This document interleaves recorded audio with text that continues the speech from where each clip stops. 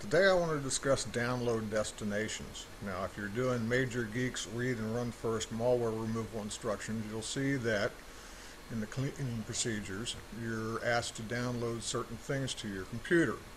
Combo fix. You must download this directly to your desktop. However, MG Tools, we ask that you download that directly to your root folder, which typically would be your C drive. So, in Firefox or Pale Moon, you would go to Tools, Options, and right there on the main tab in Downloads, you can click on Save Files To, and right there I've got it at desktop, or you can browse and go to the C drive directly and hit OK.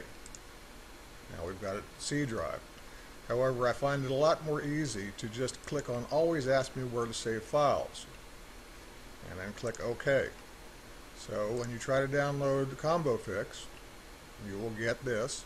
We have Save File, and it'll ask me where I want to download it to, and there I've got desktop chosen, so we'd save it there. Now MG Tools,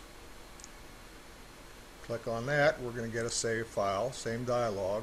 We have desktop chosen there, but we don't want to do that. We want to download it directly to the C drive, and then hit save, and it will download it directly to your C drive.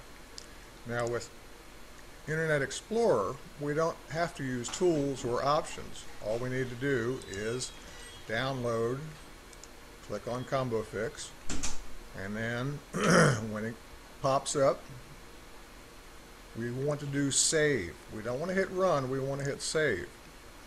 And it'll again ask where you want to save it to. Here I've already got it set at desktop.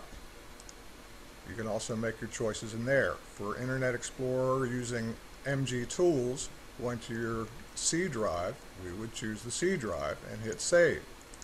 And that's pretty much all you need to know as far as downloading destinations for these different applications. I hope this has been a help for you.